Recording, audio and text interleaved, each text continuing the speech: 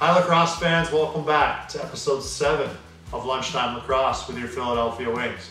I'm Trevor Baptiste, and in today's episode we're going to go over faceoffs. Faceoffs are crucial in the game of lacrosse, whether you talk about field lacrosse or box lacrosse, because it's all about having possession. The team that has this ball more has more likelihood to score and ultimately win the game. The Philadelphia Wings have arguably the best faceoff man in the world in Trevor Baptiste. Trevor Baptiste is going to take over the rest of this episode because I have no idea what I'm talking about. What's up, guys? It's Trevor Baptiste. Really excited to be here for Lunchtime Lacrosse, and I got the main job today to teach you guys about faceoffs. Faceoffs are obviously a pretty crucial part to lacrosse, but also is something that has a lot of technique. So I thought we'd break down the basics in this episode. We're going to go over knee down stance, clamping, and also standing up. So stand up stance face off and raking out of that and different things you can do. Let's do it.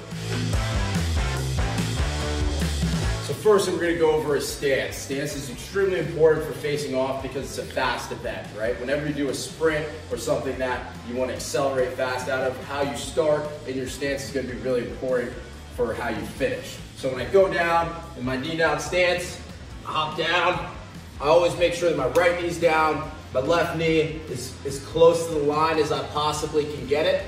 I come down very, very light on my hands. You don't want to have too much weight on your hands because then you can't move your hands fast. So be nice and light on your hands. I got moto grip, notice with my top hand. And my left hand is probably like about an elbow's length from the butt of my stick. Right about there is pretty good. Nice and light.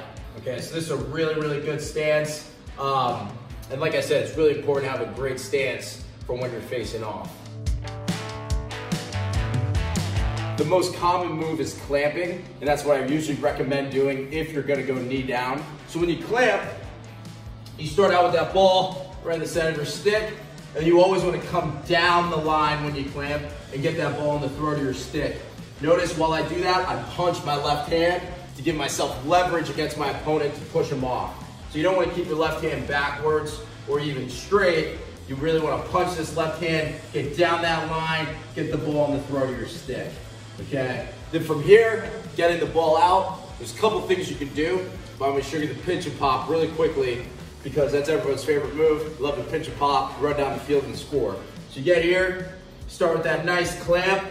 Now what you want to do is you want to push down with your right hand and pull up with your left hand. Notice how that bends my stick around the ball. Notice I'm keeping my head over the ball, keeping my weight down on the ball when I do this. And that bends my head nice to control that ball. Then I'm gonna hop up on my feet. Then I'm gonna pull this ball out, pop it, and catch it. Notice when I pull it, I drag it towards my left foot to bring it around my opponent. Once you get the hang of that, you'll be able to pop the ball out in a lot of different directions. But it all starts with getting that initial plunge on the ball here. Once I get here, I can basically go in any direction. I can go forward like I showed you. I can stand up. I can also go backwards, pop, catch there. But it all starts with that plunge.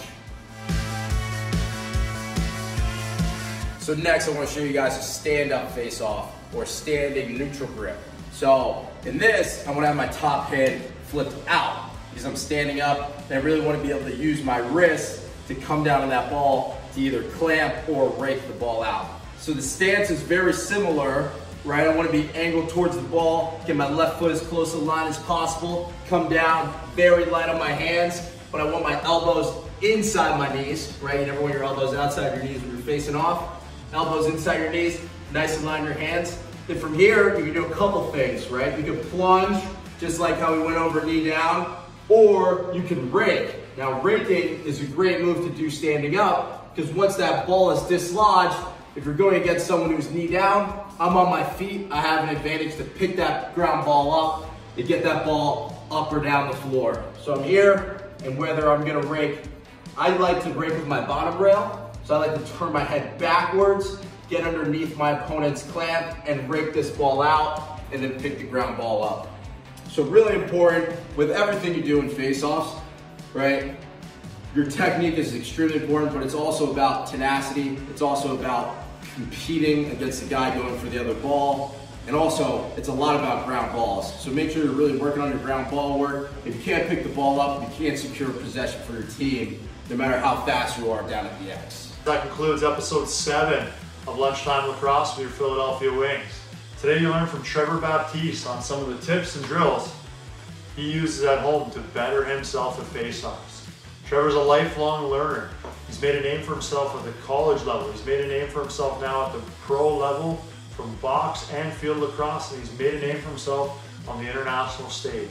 This is why he's one of the best in the world, so I recommend that you continue to follow along with his tips and his drills at home. Now head on over to Instagram Live where you can ask him all your questions at 2 p.m.